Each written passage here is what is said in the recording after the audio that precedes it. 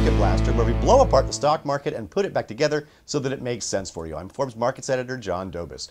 Well, China and Japan, two of the great growth engines of the past 20 or 30 years out of Asia, continue to have data that ooze out of those two countries that tell the story of an economic slowdown. China in particular, the CPI, growing at a rate less than forecast. The PPI, the producer price index, has actually been negative for the past year. So China has deflationary forces.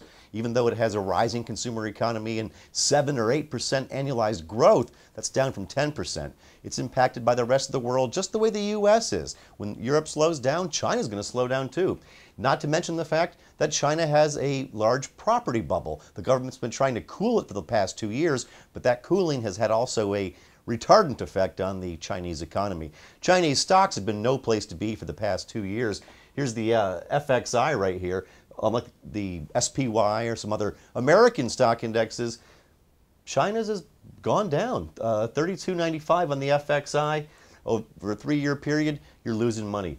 Baidu, one of the great growth stories, the Google of China. In fact, it is the Google of China since Google pulled out 2 years ago.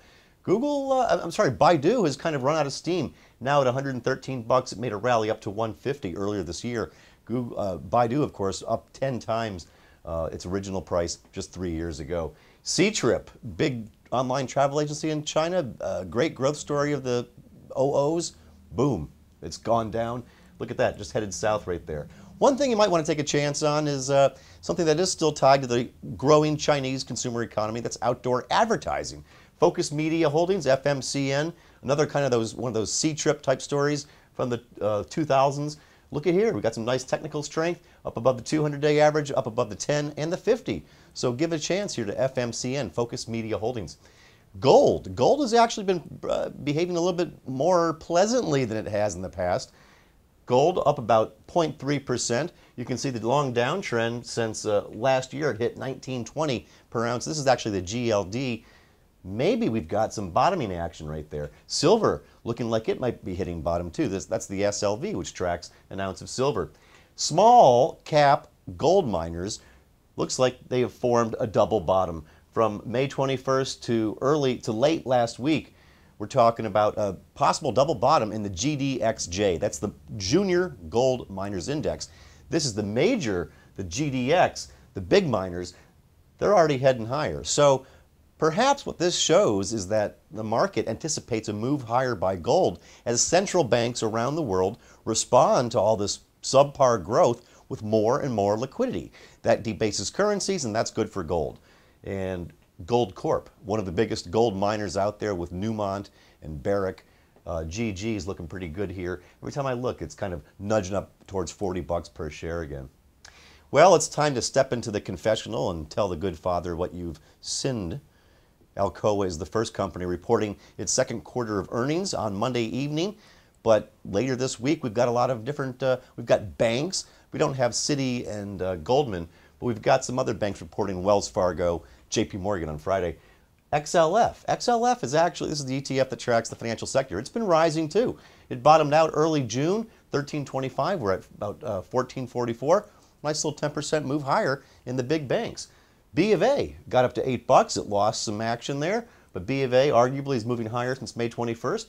Goldman Sachs is still looking pretty ugly right here, carving around the bottom.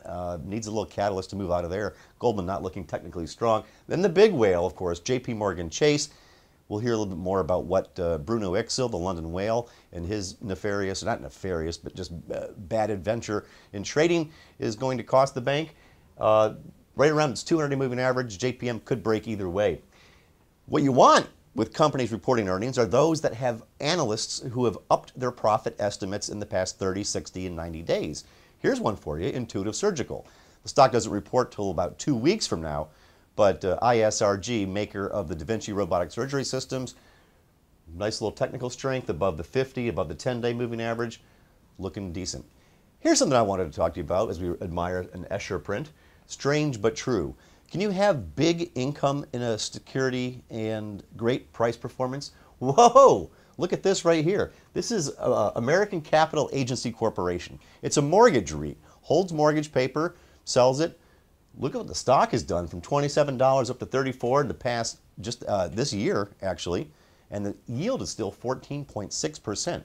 You may have heard of its competitor in the business, Annaly Mortgage, NLY, that still yields about 12.9%. Similar price action, moving from $15.20 to $17 in just the past 2.5 months with Annaly Mortgage. So, and there's other things out there. There's business development corporations. One is TICC, Technology Investment Capital Corporation. Big high yield there too. Corn. The sun is still baking the Midwest. Corn is hitting new highs. This is the Techrium Corn Fund.